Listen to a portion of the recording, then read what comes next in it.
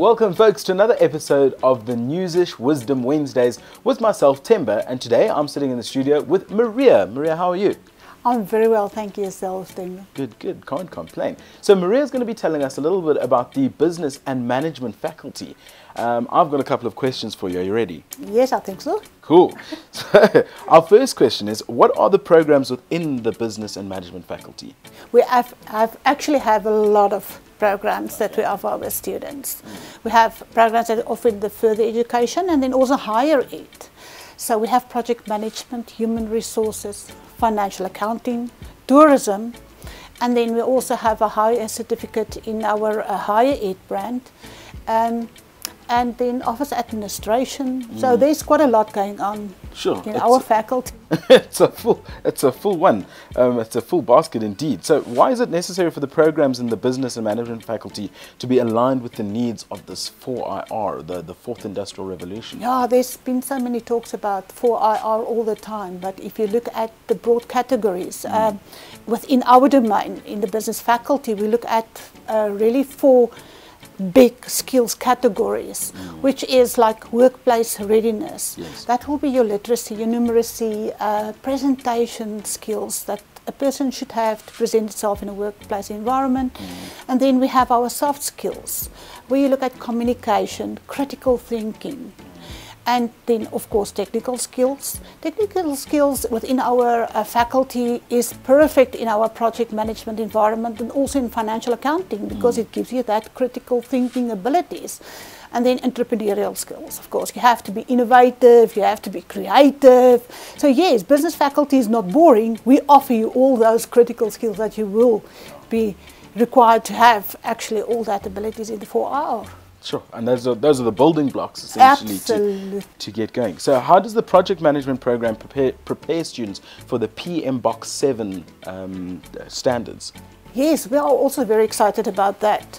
So PMI is planning to release that end of 2020. It hasn't been released as yet. So currently we're still working on the 6th edition, but we know that the 10 knowledge areas will fall away, and that's going to be replaced with 8 performance domains. Okay. So in essence, what it means, there will be a shift from process-based project management to principle-based project delivery. So it's quite big changes that's coming, but completely exciting. We can't wait. So there's a lot to look forward to in the future of the PM Box 7, so stay tuned. Lots coming that way. So my next question is, we're speaking about the fourth industrial revolution. I want to know, is there a future for HR professionals in this fourth industrial revolution? Absolutely.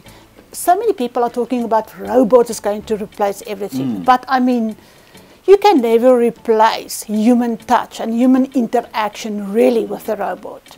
So you will always need that. And yes, there are repetitive information that you can take away, because we're looking at the fast-paced, everything is changing so quickly. So yes, we have to look at those factors, because it's time, it's money. And those, I mean, but there's still the human touch will always remain. And I think that's more exciting for us in the HR environment. That's to come, the focus area, where we're going to shift more and focus what's really needed in the HR environment. Yeah.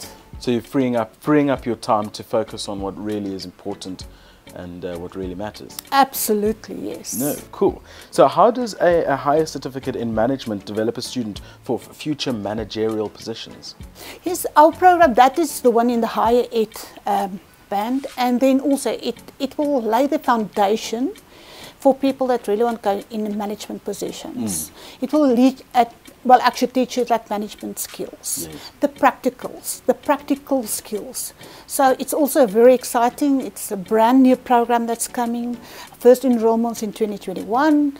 So yes, we can't wait. I think that's going to be awesome. I'm really getting excited about the year 2021, because it sounds like CTU has a whole lot of things up their sleeve.